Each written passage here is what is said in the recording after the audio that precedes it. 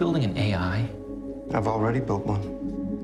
And over the next few days, you are dead center of the greatest scientific event in the history of man. The film is all about Ava. It's all about this robot.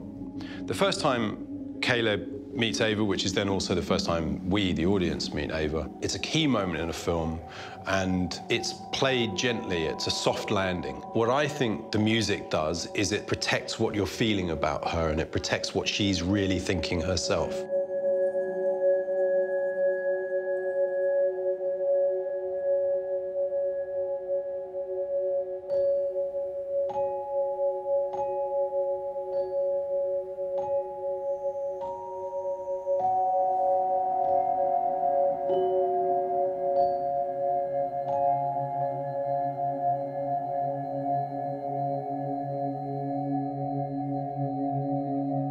Ava's got this sort of very fairy tale, very simple theme. It has to be absolutely, purely about beauty without any trace of an edge to it. I suppose like a kind of newborn baby, you know? Yeah. It's kind of... innocence. I think it was actually Ben came up with the idea of chimes reminiscent of a nursery. And so on some maybe conscious or maybe unconscious level, it just sort of nudges you away from distrust, I suppose. We all need to feel it's possible to sort of fall for Ava in the same way that Caleb is.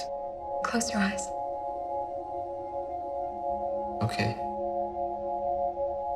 My biggest challenge is I come out of kind of, you know, the band world. When you're releasing records, you want to make the biggest impact you can, you know, on an emotional level that kind of hits people. And obviously, it would ruin the film if you were kind of, your music was kind of shouting through it. You want the thing to be striking, but you don't want it to be too attention-grabbing. It's a massive challenge, and it's good.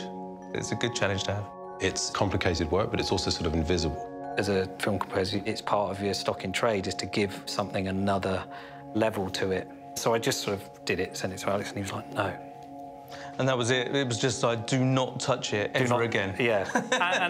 and also, let's not overuse it as well, because it is so simple. I had the most incredible sense of relief. I just thought, this is exactly what I hoped it would be. This image plus this music and this actress.